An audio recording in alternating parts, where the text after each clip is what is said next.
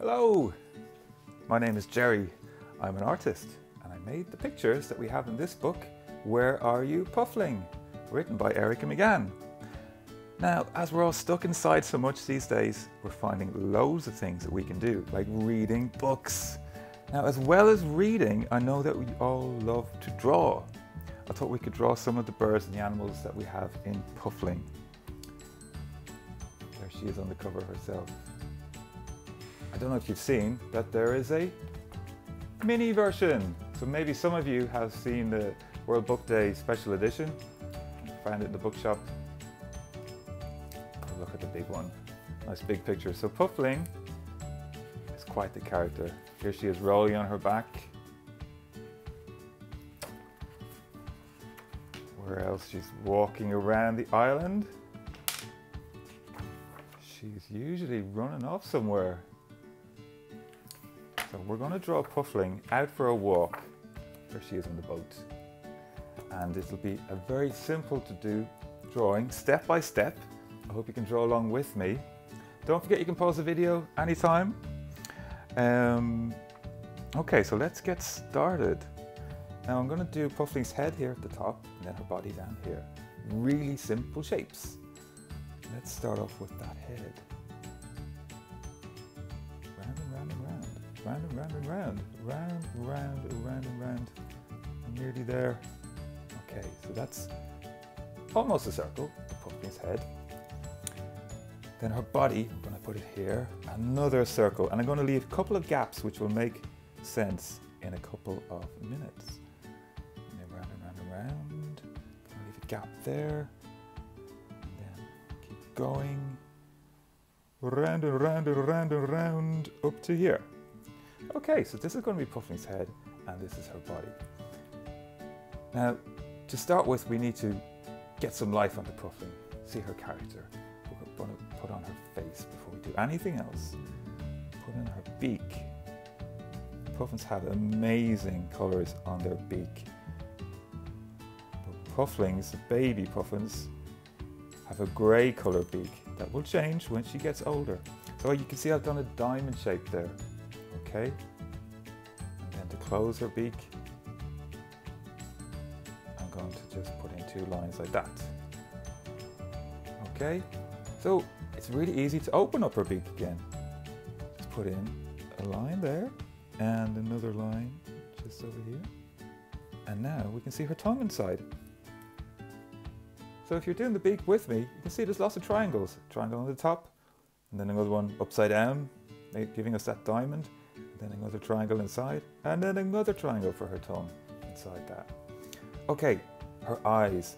Puffling needs to see where she's going and to see all of us. So put in one eye here, round circle, and then the other eye, right there, round circle.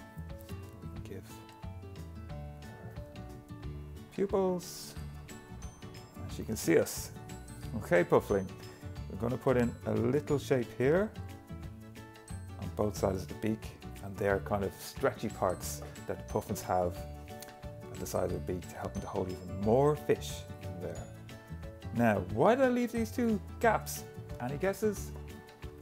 Yes, her wings. So we'll put in one wing over here. There we go. And then the other wing, that kind of a shape, again over there. There's Puffling's wings.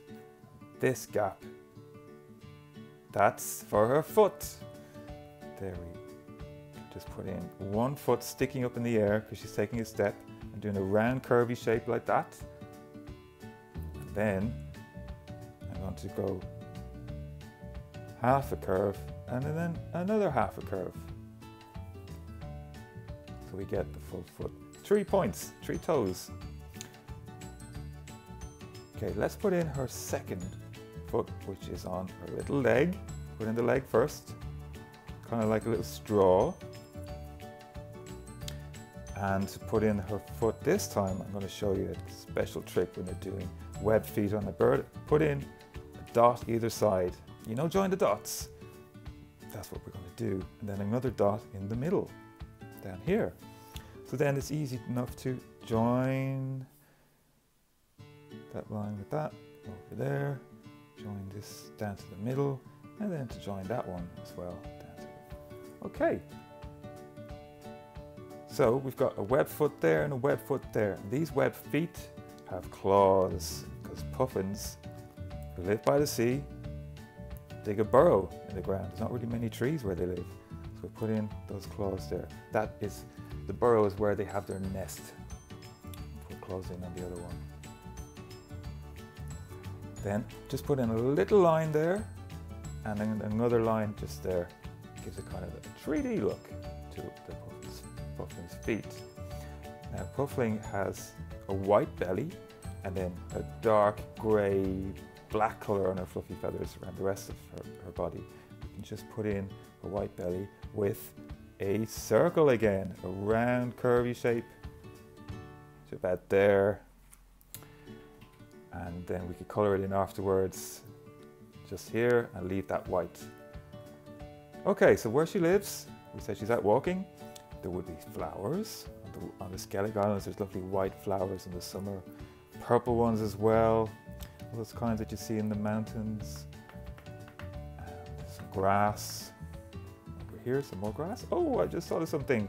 We could put in a little friend of Puffling's. Any ideas what I'm drawing now? If you like, you can draw along as well. This other character. Another shape over here.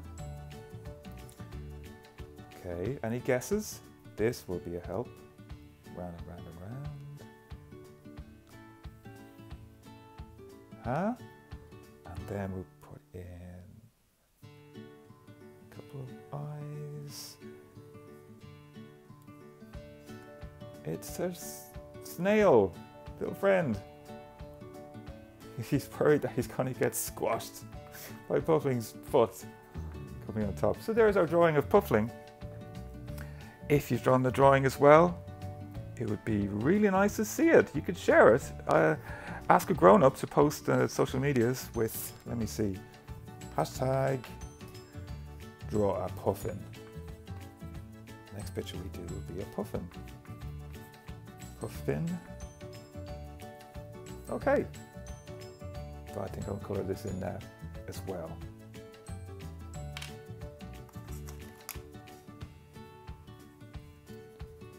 Put in some black.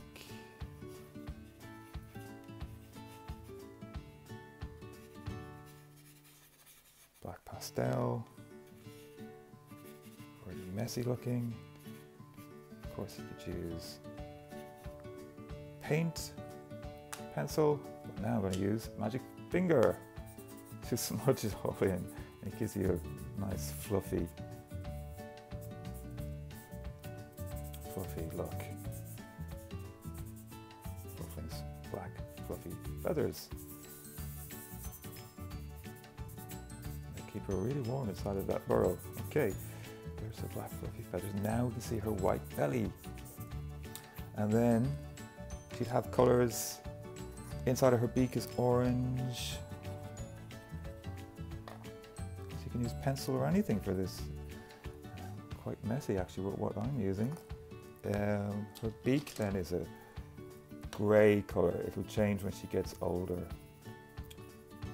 And then her feet are kind of grey, but what we're going to do is maybe use a dull orange.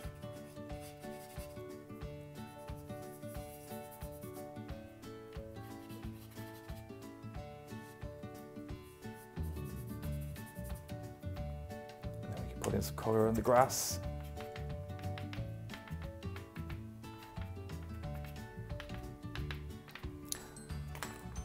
Her friend the snail. Greeny